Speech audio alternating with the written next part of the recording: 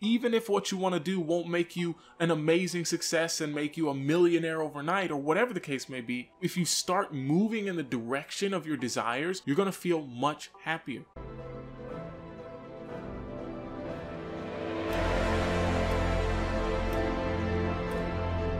What's up guys, it's Camo Kez. Today we're going to be talking about how to be happy. If you're new to the channel, welcome. Go ahead, subscribe, hit that bell icon and select all so you never miss a video. Alright, back to the video. The definition of happiness is to feel or show pleasure or contentment.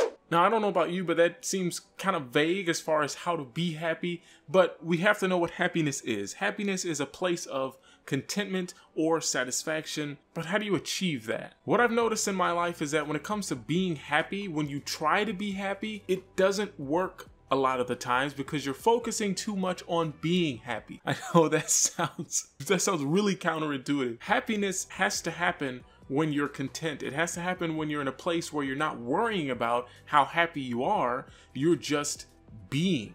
Now this is a philosophical concept that comes from the idea that if you look at animals, animals are probably just happy. They're content, they're satisfied with the way their lives are going. At no point do animals worry about how good the other animals have it, because I don't think that construct actually works. Well, unless you're talking about monkeys, because monkeys actually do have social structure like that, but when it comes to other basic animals like dogs, for instance, they are probably happy just being dogs. A dog is at its happiest when it's chasing its tail, when it's burying a bone, or when it's barking. And the reason for this is that the dog is doing exactly what a dog is supposed to do.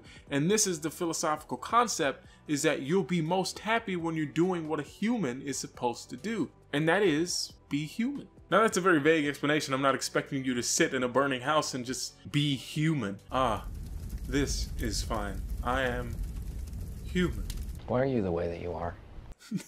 What I mean is, you have to stop concerning yourself with titles or how you appear in society more so than what you actually find to be what you enjoy. Humans are extremely complex creatures, obviously, and it's difficult to pinpoint one exact action that a human does, like a dog barking, that would make all humans happy. But the concept still applies. Perhaps it'll be easier to explain how to be happy when we explain the opposite. What makes you unhappy? Well, oftentimes in this society that we live in, social media makes a lot of people unhappy. We live in an age right now where it's easier to see how much better someone else is doing than you. We're no longer competing with the Joneses or our next door neighbors, we're competing with the whole world. Anyone that you see on social media is trying to show or give a depiction of their life that is far more favorable than it actually is. I don't know why people do this, but anytime I'm scrolling through Facebook, everyone's going on a vacation, everyone got a new car, everyone got a new house, and everybody's life is amazing, and stuff like that could make you feel like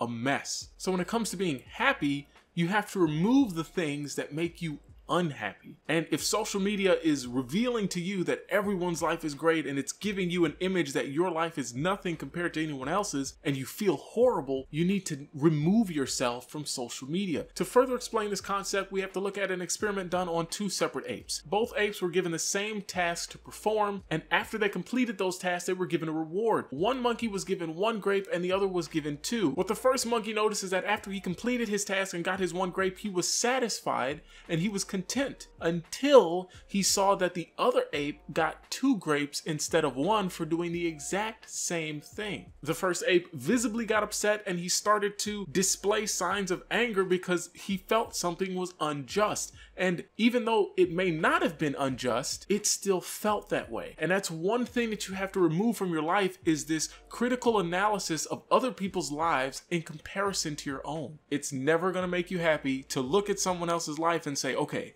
I'm not where they are, I'm not doing what they're doing, how do I do what they're doing? That's not how it works. I've spent a long time trying to do that myself, and even when I accomplish a goal that someone else did, or I feel like I'm a worthy adult who's doing adult things, I still don't feel happy because it's not what I want it to do. You could also look at life like a carnival game. Sometimes the best way to win is not to play at all, because those carnival games, I try to win them and I can never do it. If you look at life like that, the only way to win is not to compete. Now, I don't mean forfeit or quit or, give up on whatever you're doing. I mean, stop playing the social ladder game. The moment you stop competing with the rest of the world to outdo them or outbid them or whatever the case may be, and you start focusing on what it is that makes you happy and what you actually want to do with your life, that is when you'll actually start feeling happier. Even if what you want to do won't make you an amazing success and make you a millionaire overnight or whatever the case may be, if you start moving in the direction of your desires, you're going to feel much happier. And truth be told, the person that's actually successful is the one that's moving toward their worthy ideal and making progress toward it. They're actualizing their dreams. So take a moment right now, pause this video and sit and ask yourself what it is that you actually like to do. What are the things that make you happy, and how can you do them? Another crucial step in being happy is spending time with friends and family. You want to take the time to enjoy life. You have to enjoy people and not be thinking about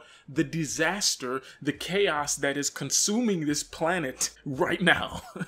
You have to just take your mind off of all the things that are stressing you. Stress is poisonous to the mind, and people actually die from stress. So the sooner you can separate yourself from constant and unrelenting stress, the sooner you will be happy. Removing things leaves happiness. And to contrast, set aside a day where you can just be by yourself and just relax and have the day be about you. You have to get time to recharge. Even if you're an extrovert, you need time to just recharge your energy. On top of that, another excellent way to be happy is to exercise. When I started exercising, I felt much better about myself because I was taking care of my meat suit. I was taking care of this machine that I'm walking in, and the machine was happy, so I was happy. This also includes your diet as well. We have a really big problem in the US of eating really bad food. You'll feel much more accomplished when you make your own food and eat it and have it be healthy food as well. Your body will thank you and you will be much happier. I'm telling you, one of the most important things you can do to feel happy